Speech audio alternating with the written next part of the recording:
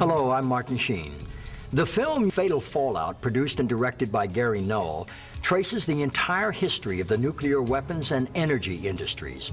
We are shown the links between the weapons industry and the nuclear power industry, and how our government has attempted to silence the truth about the huge amount of damage already done.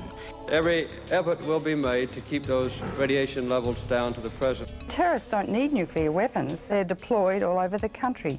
A major meltdown or terrorist attack on a nuclear reactor could render hundreds of square miles permanently uninhabitable, in addition to killing tens of thousands of human beings. I didn't realize how close these nuclear power plants were.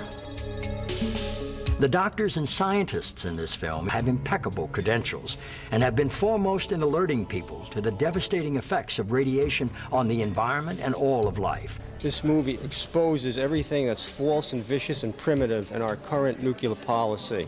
We have nuclear waste dumps that are rotting, polluting the surface of the earth. This nuclear priesthood got us into trouble. It was an outstanding film that had a very profound effect on me.